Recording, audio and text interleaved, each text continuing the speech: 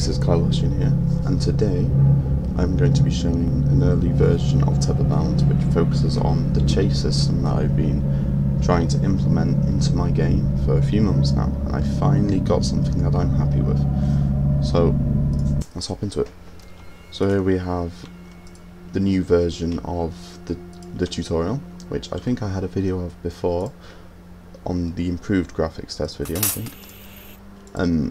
But here is just like a sort of visual redoing of it, because I set up a tile map which allows me to easily create maps, because I'm able to place each like tile down. So this here, those grey things and the walls here, they're part of the tile map.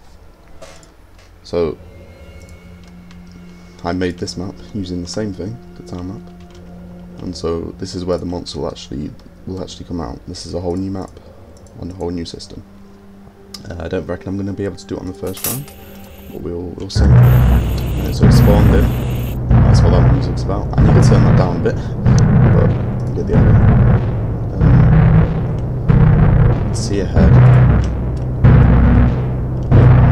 Important to try and figure out where it spawned, because it can only spawn in set positions, because it might be bad if it can spawn everywhere. Okay, so it sounds like it's the chase has ended. See, the chase is on a random timer. So once that music stops, it means the monster is no longer on the map and chasing. See, I ran out of oxygen, which oxygen is a important resource that you need to manage in this game, as well as avoiding the monster. Because if you run out of oxygen, then you die. I still need to work on a proper death screen, but for now it just takes you back to the menu whenever you die. So let's try that again. So quickly go through this.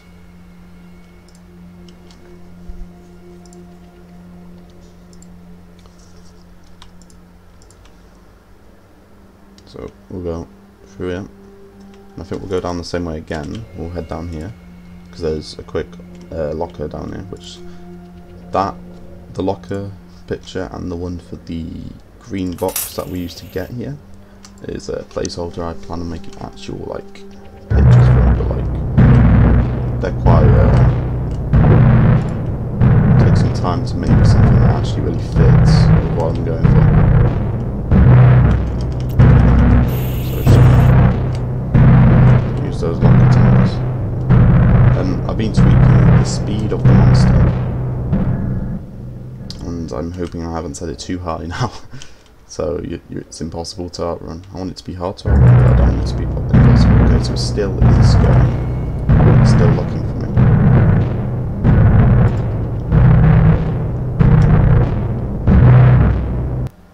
Okay, so we've avoided it again.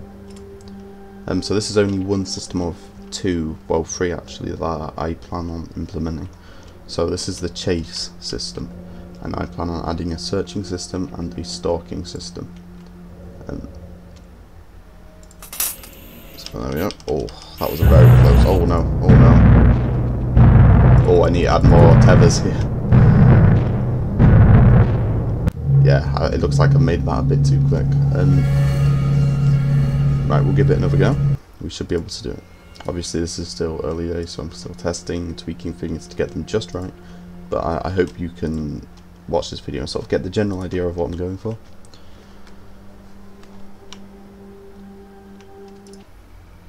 So we're going to try, and we're just going to try and rush straight up to where the exit is, rather than looping around, because as you saw then, it jumped straight down in front of me and I was not able. Oh dear. Seems I've forgotten to set something there. Okay. That's fine, we should be able to make it here without that. Close that down.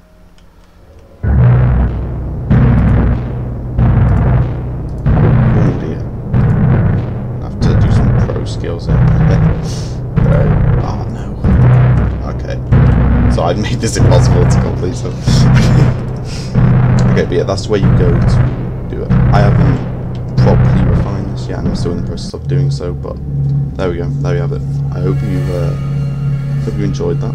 short video, but I hope it gave a good enough idea of what the game is like. Thanks for watching and stay tuned.